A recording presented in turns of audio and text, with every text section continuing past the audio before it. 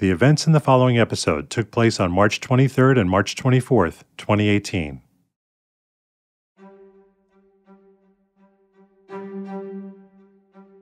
I'm going to count you down into this episode. 5. It's been 5 months since Adea Shabani began dating Chris Spots before taking her final road trip with him. 4. It's been exactly 4 weeks since Adea disappeared. 3. It's been 3 weeks since Adea's family asked me to help and expose the story. 2. It's been 2 weeks since I've been on the trail of Adea's boyfriend, Chris Spots. 1. It's been 1 day since Chris Spots apparently shot himself after a 60-mile police chase. 0.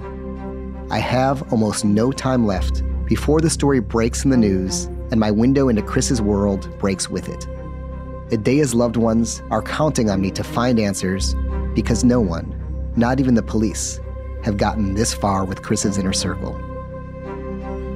And I'm praying that if Chris is responsible for Adea's disappearance, that the truth didn't die with him.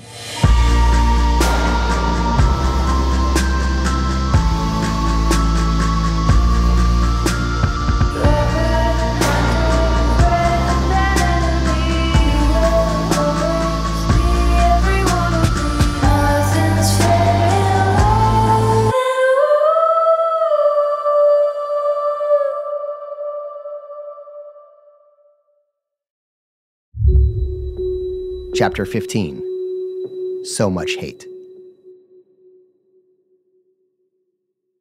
Chance said some crazier stuff around that he said came from Chris, but I don't know. It was pretty crazy. Well, crazy. Like, say something. Say one thing, and I'll tell you if it's true. All right. I'm going to tell you this, but this is as unbelievable to me as it is going to be to you. Okay. Okay. I'm at Jaden's house right now, and on the phone with Chris Merez, the biological father of Chris Spots. And what almost nobody knows, not even Chris's father himself, is that Chris Spots was on his way first to Los Angeles for an acting job, where he was going to prove his talent to the world. And then after that, he was going to drive to Wheatland, California, near Sacramento, to visit his father's home with his friend Chance. The pair had 2 guns, rope, and a tape recorder. And according to Chance, they were prepared to tie up, torture, and possibly kill Chris's father. Because, they claimed, it was not Chris Spots who was responsible for Adea Shabani's disappearance. It was actually his father. In my mind, I'm thinking that Chris was lying to Chance, trying to get his most loyal friend to help him kill his father and shift the blame of Adea's disappearance onto his dad. Chris's father has been very cooperative with Jaden and I throughout this, so I want to let him know what's going on and see if he has any other information that may help find Adea. He said, dude, and you've had a fucking brutal 24 hours, so I don't even add this to it. And again, keep this between us, but Chance said that Chris thought that somehow you were involved and he was going to LA to do this part, and then he was gonna come home with Chance to confront you. What part? Oh, this acting role in LA. He was gonna go do this and come. What was he gonna do? What was he gonna say to me? That doesn't make sense. That's weird. That's fucking weird. Obviously, the emotion. Yeah. What the fuck? Yeah. What the fuck? That doesn't even make sense. What? I mean, that's insane. That's like fucking crazy shit. Okay, that's funny. No, it is. To me, it's funny. Like, what the fuck? They're gonna front me about what? That doesn't even.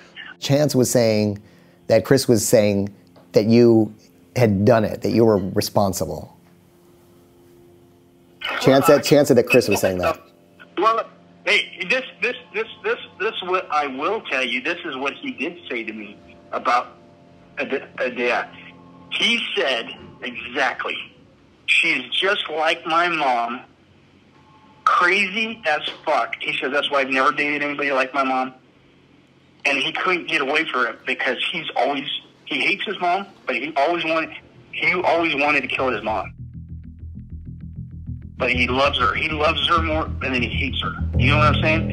And he told me that. As we're listening to Chris Merez, Jaden tries frantically to get my attention. He's never said that. But LA County detectives treated me with respect. They came, they said, this is what we got. They got that sign from the judge. And I'm thinking, this is crazy shit, you know. And they're looking through my whole property, and they found a hole that was dug, but I think it was from one of the dogs. Jaden hands me a note. It reads, he's avoiding the question. And I'm like, are you fucking kidding me? I don't know. He was so angry at me. That's the reason I'm thinking, my fucking son came up here, killed this girl, buried her on my fucking... And I'm thinking that in my head, because after the scenario, after the detective told me, I'm thinking, you don't even know what I was thinking. My gut was turning... Though this isn't the answer I'm looking for, the story Chris's father is telling is pretty interesting. Detectives showed up at his home with a warrant and investigated a suspicious-looking hole that was dug on his property. Chris's father says he believes it was dug by his dogs. I make a note to explore that further, but he still hasn't responded to Chance's accusation. So I try another approach. Do you think he said that to Chance, and why do you think he would say something like that to Chance if he did? I don't think he said that, but he had said a lot of shit to his friends, to his brother, you know, that he was so angry at me. But like I said, I've never met any of his girlfriends. I've never met Mary. I've never met any of his girlfriends. And that's what's crazy, because he always kept it from a distance from me, because I think it was, like I said, the insecurity. I think he was afraid in his head, thinking that they're going to like me. No, but that's some crazy shit. No, dude. Come on. I mean, I don't even know this girl. I've never met this girl. I didn't even know I didn't know it was this bad, to be honest with you. I thought it was like, oh, he's trying to be with her. I didn't know it was going to get to this extent. What the fuck? You know, this girl's going to be missing. My son's dead. This is like unreal shit. But my son would make up shit. My son was a good storyteller. He could tell you shit. What happens to him, once you get the truth, it's like bent to the fucking left. You know, it's like, holy shit, this one, you know, he added it to juice it up a little bit, to make it a little bit better, you know, and that's what he did. What's going through my head right now is that when I first called Chris Merez, he was saying the nicest things about his son. But after I told him that his son believed that he was responsible for Daya's disappearance, suddenly Chris Merez has changed his tune and is throwing his son under the bus. So I'm going to tell you the rest of what Chance said. Yeah. Chance said that we're going to go back. He said, I'm going to tie, this is talking about you, and again, please keep this between us, okay? He said, I'm going to go back, we're going to tie him up, and we're going to torture him, we're going to find out where he put Daya, even if we have to kill him. That's what Chance said, Chris said. So what He said that. That's what Chance said, Chris said. So I'm going to ask you now. Jaden looks at me. I look at him. That laugh. Do you think that he was going to try to get Chance to do this with him? Did he have that much anger? So you just confirmed that he still has that hate. See what he was going to do? He was going to kill. You know what? And I'll be honest with you. Every time he come and see me, and when he stayed with me, I'll be honest with you. I thought maybe he's going to poison me. He was going to do shit. Put shit into my alcohol when I come home and have a drink at night. I had that fear, and I'll be honest with you, because he has so much hate. But that confirms, he probably did say that to Chance. And you know what the sad part about it is? He never told me he did anything like that. All he told me is he dropped her off. But in my head, I thought this many times, that he was going to do that. When they dug that hole out there, I'm thinking, my son tried to do this. But see, the craziest thing is, like I told the detectives, I said, you would think he would say something to me. He didn't say me anything. Anything about anything. You know what I'm saying? And that's what's crazy about this. And you tell me that Chance said they were going to come and kill me? He said, not that they're going to come and kill you, they're going to come and tie you up, and they were going to do, I don't know whether they said beat you or whatever it was, till they got the truth out of you, even if it meant killing you. And I'm sorry to share that information with you.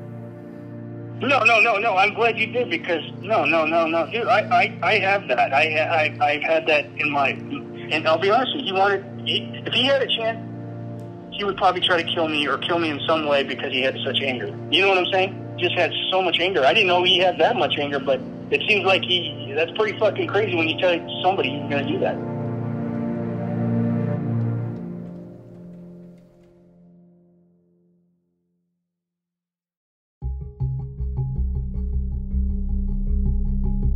I hang up with Chris's father and feel completely confused.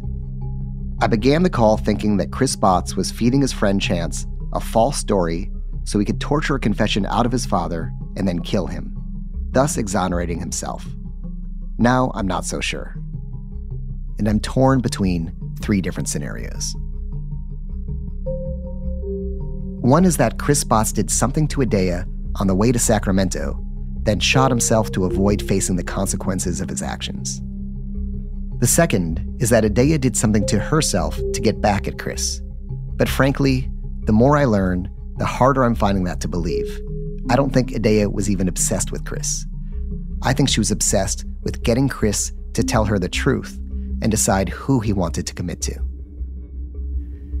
The third is that Chris Merez, Chris's father, is somehow involved. And what's really odd here is not only did he keep avoiding the question of his guilt, but he never for a moment defended his son.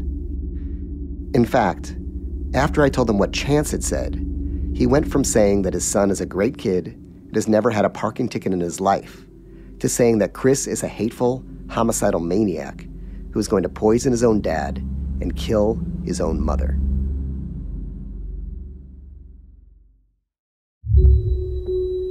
Chapter 16. The dam has broken.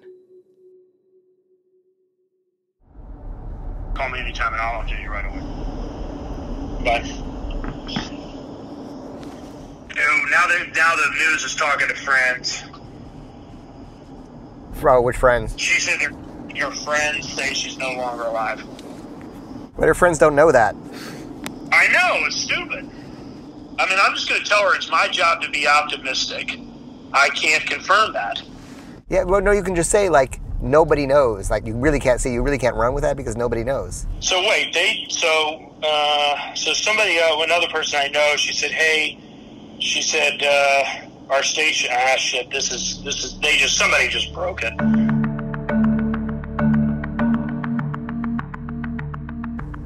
All right. Yeah, I haven't. That was my friend. She just called. She said I got to run it. All right. Yeah. She said everybody's breaking it now. It's still a mystery what happened to 25-year-old Adea Shabani. Now a twist. Sources say a man she was romantically involved with killed himself last night after leading authorities on a chase from Hesperia to Corona. The Toyota Tacoma he was driving was linked to a crime in LA County. CHP says the car was believed to be used in a homicide, but wouldn't confirm details. But in that story, they did not name him. All right. But there's 3 news stories here, but there's nothing on him. What do you mean there's nothing on him? Oh, they don't say his name? They're not naming him. Jaden Brandt is a private investigator for the Shabani family. Yeah, I mean, unfortunately, I can't confirm any details regarding that at this time. It just remains an active investigation. I had originally gone to Jaden's to wait for Chance to call so we could go meet him in Riverside. But with still no word from Chance, I start driving home. But as I'm in the car talking to Jaden about Chris Merez and that very strange phone call, my phone rings.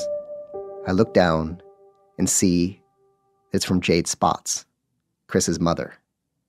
I haven't even spoken to Chris's mother yet, so I wonder what she could possibly be calling about and what she knows. Hello? Oh, hey, Jade, it's Neil. Did you just call me accidentally, or? No, there are just a couple things that I want you to know. One is,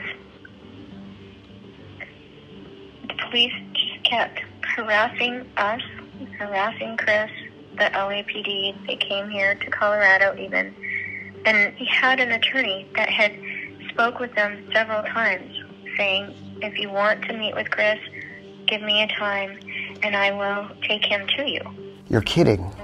How are you even involved? That's so amazing. I mean, is it their family pushing for all of this press? We don't know how that's happening.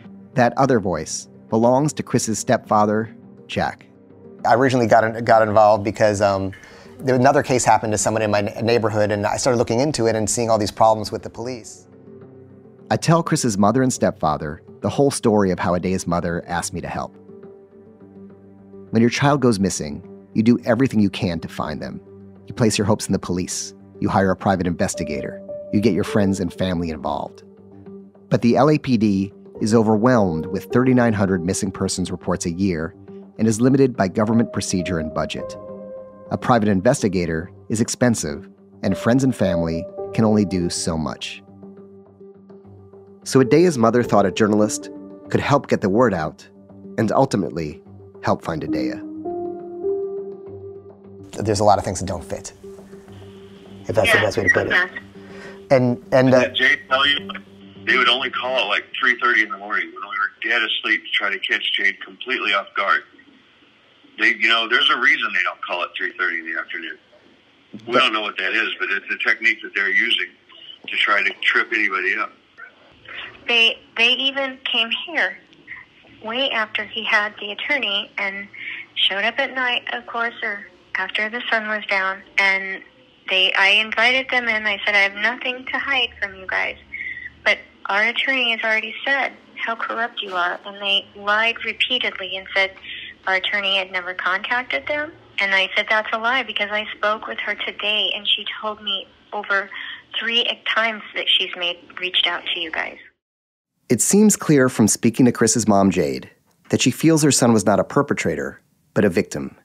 And that in her mind, it wasn't guilt that led to his death, but fear of the police. I haven't personally experienced the LAPD as scary so far. If anything, they've been cooperative with Jaden and receptive to any information we've brought them. I'm surprised that Jade is calling me, considering the amount of grief she must be in, but I'm sure she wants to know the truth as much as Adea's family does. I tell Jade that I don't know what the truth is, but I promise that I will find it out. She then shares this warning, and I'm not sure who it's referring to, but I can tell this family is scared.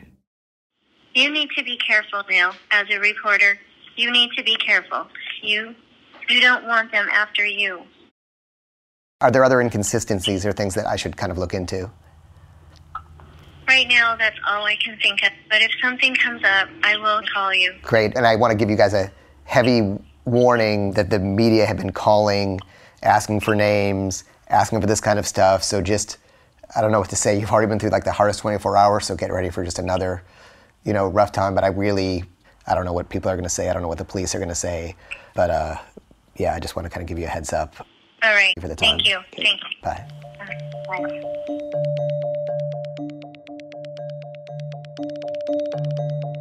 It's been an intense day. Just about everyone has opened up, and everyone appears to want to know the truth.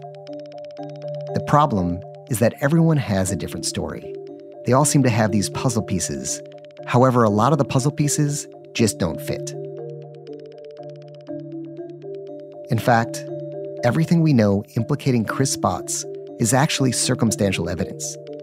Even though we've been so focused on him, there's no proof yet that he did this, and that Adea is in fact dead, as the news is reporting.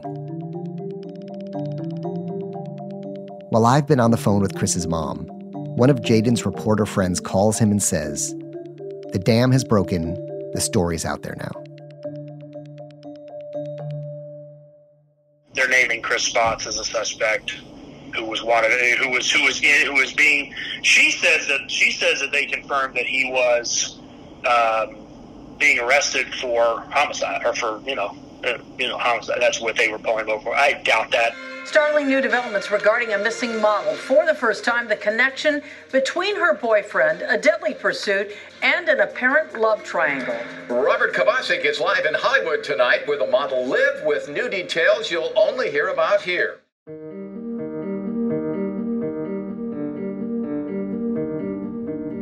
NBC4 has learned that when this 25-year-old model left her apartment here on Wilcox Avenue in Hollywood, she may not have done so willingly. She was with her boyfriend, but did she know he was leading a double life? Chris Spots shot himself at the end of a high-speed pursuit last night near Corona.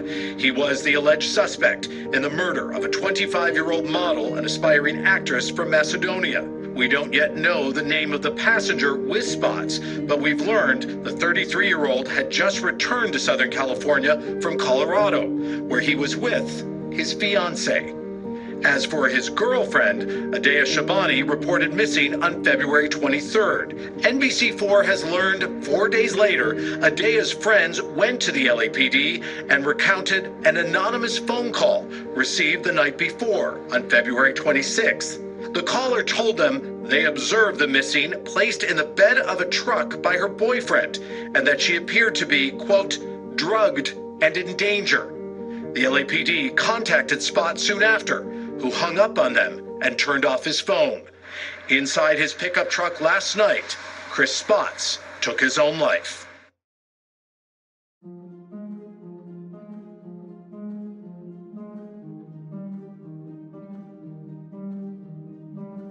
And so Chris Spots' name is now out there.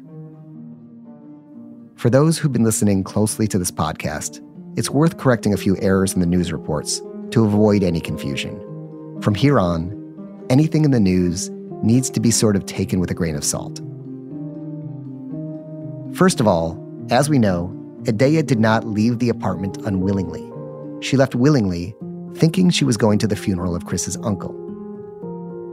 Adea knew that Chris Spots was leading a double life, and she knew all about his fiancée, Mary. Adea was not in the bed of the truck, and she was not drugged when she left her apartment. Those came from a false tip. Chris Spots was not in Colorado with Mary. Mary was already back in LA, as we know. And finally, Chris Spots did not hang up on the LAPD. According to Mary, they had an 8-minute phone call, and that was before Chris hired a lawyer. But the overall point remains true. Chris Spots, the person of interest in Adea Shabani's disappearance, is now dead. Adea Shabani is still missing. And Chance, the guy who was in the car with Chris and is probably our best shot at finding out where Adea is, has disappeared. There's a lot to be done.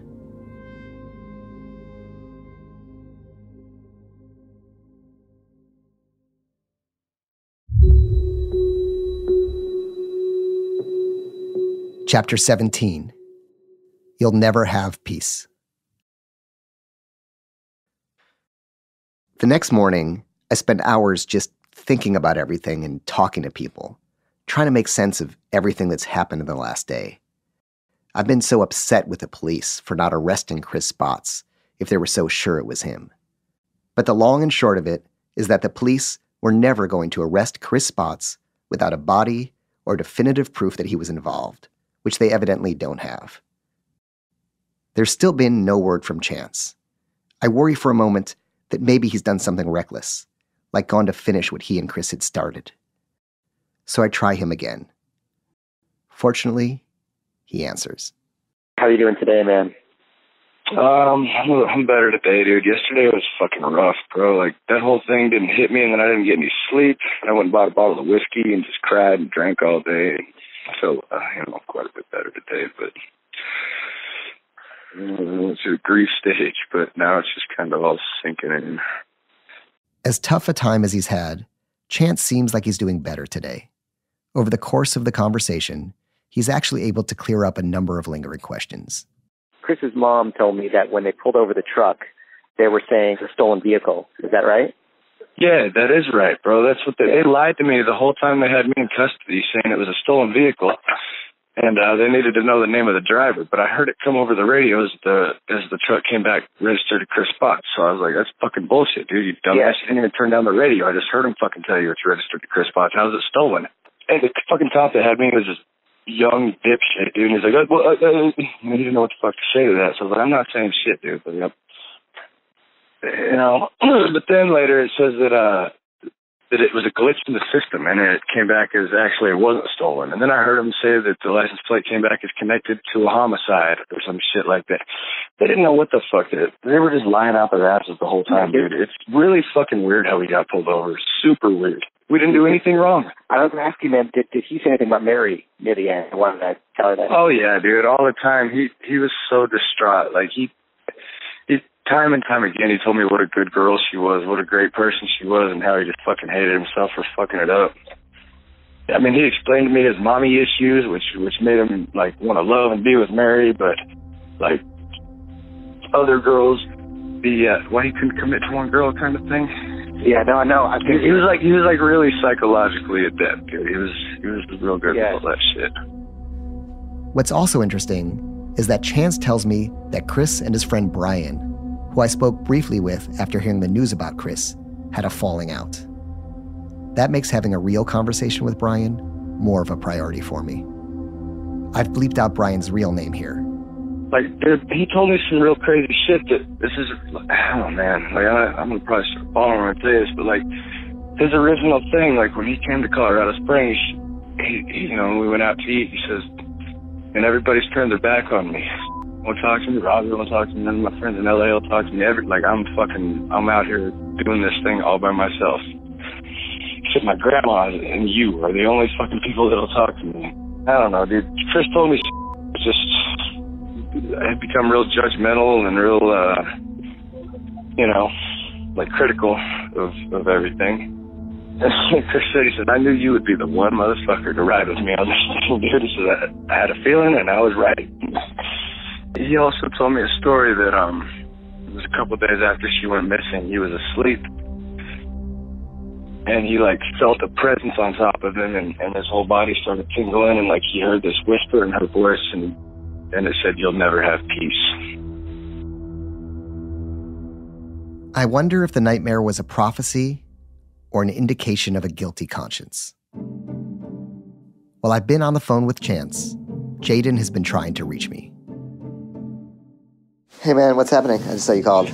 No, I was just calling because I just got off CNN.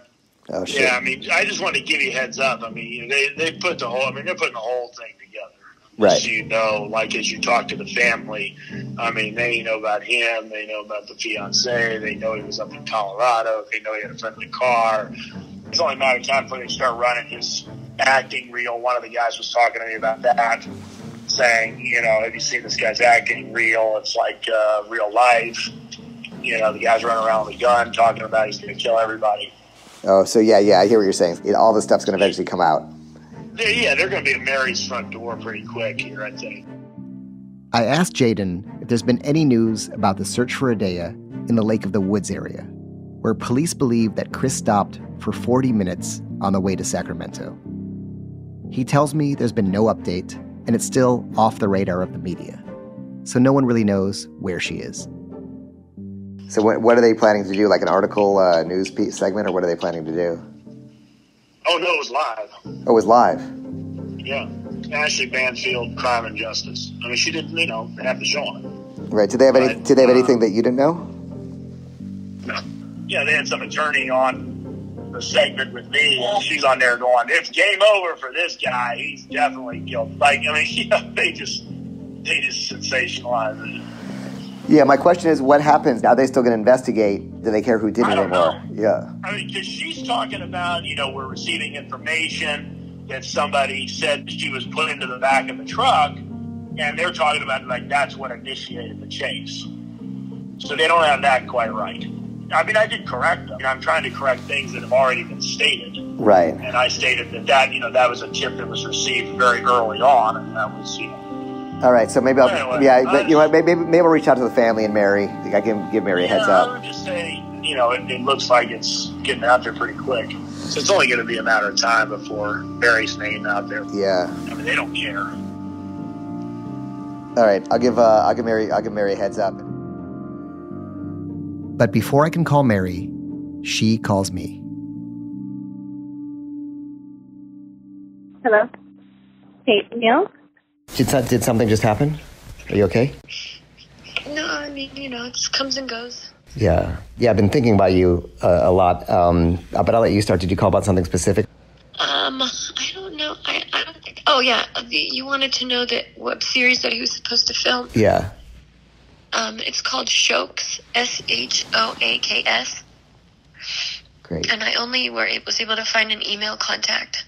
Okay, great. That works. Oh, I was going to tell you that from what I hear, CNN has been really, it's like really pounding down the doors on this story. So, there's a chance that your name might start to leak out in the next day or so. So just get ready. Okay. I lived a simple life. And this is all just so surreal. We talk about Chance, who Mary still hasn't spoken with. And I pass on the message that Chris felt bad about how he'd messed things up with her. Mary says she forgave Chris. And then we talk about what people who knew Chris have been saying about him. I assume also his father's not been saying nice things about him. I'm hearing more and more stories about him, and the more I hear, the more that I think that he probably had everything to do with this. When I've talked to him, he's always been on the fence. He'll say positive things and negative things. He'll say he thinks Chris did it, and he'll say think Chris can never. He just goes to both. He plays both sides of it, it seems like. He does. And there's nothing negative about Chris. I'm sure everything that he said has been a lie. He told me the same story about him having full custody, but nothing to do that he was beating his mother, leaving knives in her bed, going after her, threatening her multiple times, breaking into their house. The list goes on and on. I know Chris told me she's at least called him twice, looking for my Chris, because she couldn't get a hold of him. I know my Chris. I know him. He didn't do it. All this, I know, are lies. And actually, Jade had mentioned that if you wanted to talk to some people at his service, or just listen, because we were going to have an open mic, sort of just to talk about Chris. That would be great. That she would be open to doing that. I'll double check with her again. Okay. And obviously, is it? I assume it's in Colorado, or is it in LA? It is. It's going to be in Colorado on Saturday. Okay, I'll just leave that open and then let me know. I'm obviously not going to show up at anything where I'm not invited as a guest of the family, of course. Right. So, okay. Yeah.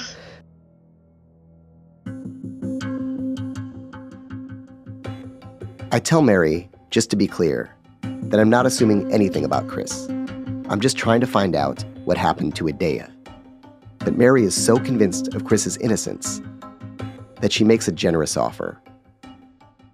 One so powerful that it will ultimately prove with 100% certainty whether Chris was involved in Adea's disappearance or not.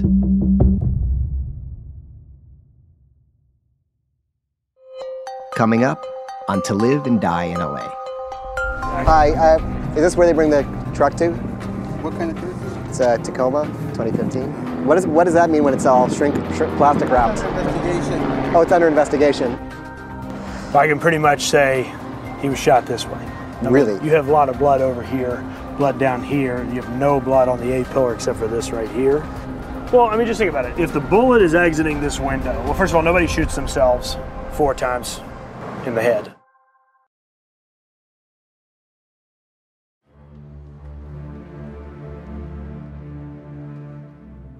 One of the reasons I'm doing this podcast is to specifically ask for information on behalf of both families now involved.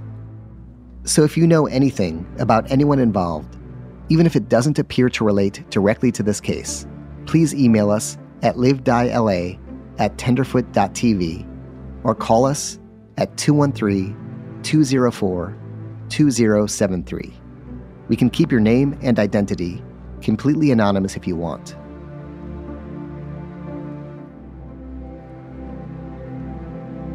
This podcast has been a production of Tenderfoot TV and Neil Strauss in conjunction with Cadence 13. Executive producers are Neil Strauss, Donald Albright, and Payne Lindsay, along with producers Alex Vespestead and Mike Rooney.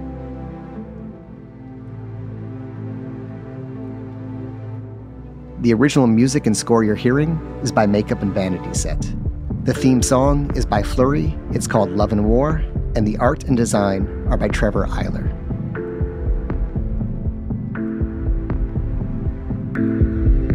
You can find us on social media at LiveDieLAPod, and our website is livedieLA.com.